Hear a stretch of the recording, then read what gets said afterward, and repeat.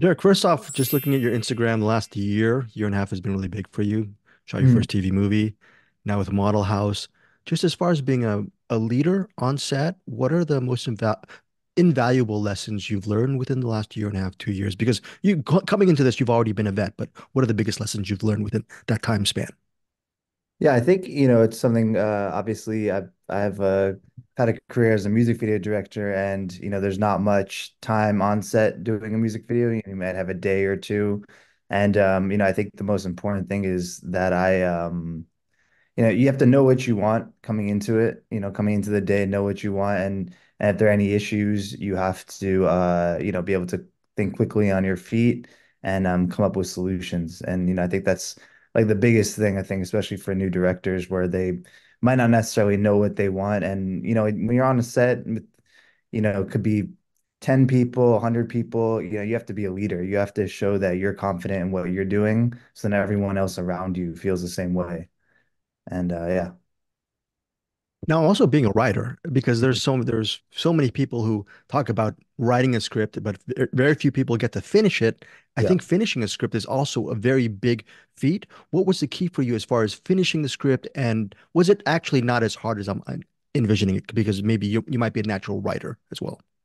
No, I'm definitely not a natural writer. It's hard for me to write scripts. I haven't started writing scripts until a little bit later in my life. I mean, I went to school and, learned how to write and uh was always into it, like always had an interest in it, but I thought, you know what, someone will give me a script and I'll be able to direct that movie. And that never happened. So, in my late 20s, I started really writing and like you said, it's hard to finish scripts. I would maybe get 25 pages, 35 pages in, and then I just kind of leave it, shelve it, and never really come back to it. So now, I can write I write pretty often now and I do silly things like I won't shave, until the script's done and my beard will get really itchy and it'll just make me focus and say, okay, well, I can't deal with this much longer, so I better finish the script. So I'll do things like that or if there's something like I want a burger, I'll be like, well, I'm not eating a burger till I finish the script and little things, or a trip, vacation, something like that.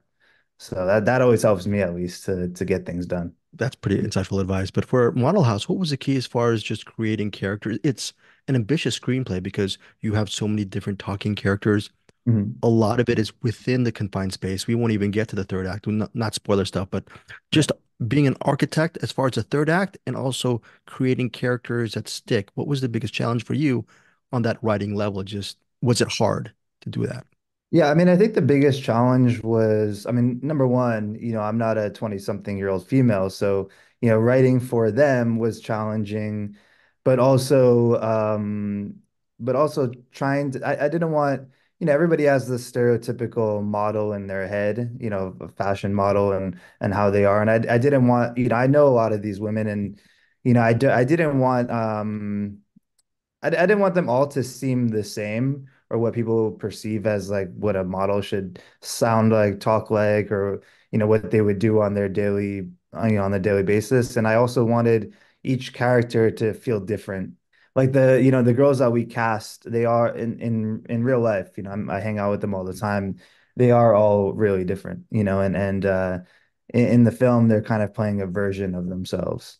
So that was also helpful when, in writing these characters, I already knew I wanted Kira Santoro to play Nadia and Haley Wattenbach to play Trudy. So as I was writing, it was pretty easy to write those two characters in particular.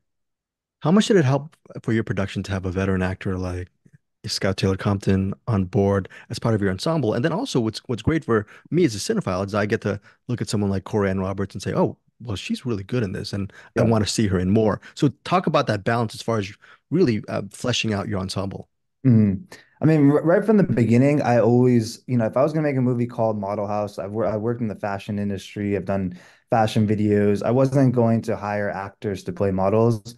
My goal was to get actual models to play models, and I found models that obviously wanted to act, and I auditioned hundreds of girls, and obviously Corey was great. They're all amazing, and a lot of them they went out of their way to get acting coaches. I mean, they really wanted this role to be special, and they didn't just kind of phone it in. And that was, most important to me is finding these models that number one maybe wanted to act or have always wanted to act or had some experience acting, or at least just find models that really wanted to make this movie, their passion project. And having Scout, that must help too, as Yeah. far as with the role she plays, and she's done a lot of great work during her time as well. Exactly. So I mean that's the thing. So with the models, I made sure we surrounded them with seasoned actors, and I think that really helped because they were comfortable on set. It wasn't they had veterans there to look up to talk to. I mean, a lot of the girls they would go to Scout. I think Scout was even helping Natalie Newton Boom as kind of in a coaching role, acting coach before the shoot. They were all, they looked up to Chris Zilka, Randy Wayne. A lot of the cast they've obviously been in a lot of other things. So it definitely helped having them around on set, for us, but also for the cast of models. Well, without giving too much away, one thing I really appreciate about your movie is it's pretty much uncompromising in its storytelling as far as this is not a light, fluffy piece. There's things that happen that along the way that makes it pretty much starts off pretty light and then it goes into that horror thriller mode. Can you just talk about, was that your initial inspiration behind writing the script and directing it as well? The fact that it's uncompromising in its execution. Yeah, definitely. I obviously the genre of this is a home invasion thriller, and that at least that much probably going into the film. But I wanted people to sort of forget that, and I think that's what you're talking about, where, in the beginning of the film, you're not quite sure where this is going. And that's definitely something that I was like conscious of and wanted to do. Just make Final it couple interesting. Yeah. Yeah, final couple questions from the stuff you learned within the last year and a half. What are the lessons? What are you going to take into your next project? Because I'm sure you're excited. You're growing a little bit of you're writing stuff right now. Do you have stuff in the works? And what are you excited to actually, as a filmmaker, just tackle next? Yeah, no, I think I always say that my next project is always going to be my best project, and there's so much that I've learned, especially directing Model House a few years ago, and then the Lifetime movie more recently. I'm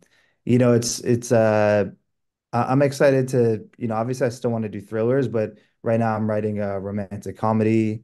I'm very interested in going into different genres, and I'm excited to see how this film does, and I think it's going to be interesting to see you know um the audience that it finds. Derek, final question is just right off the top of your head. Can you name one of your all-time favorite movies? And what is it about this movie that speaks to you today? Yeah, I think it's funny. Probably my all-time favorite movie is Snatch, and Guy Ritchie has always been one of my favorite directors. And I not to say that my style is anything like his. I like movies that entertain and that have entertaining people in them, interesting looking people in them. And I think Guy Ritchie is really good at doing that. From Lock, Stock, and Two Smoking Barrels.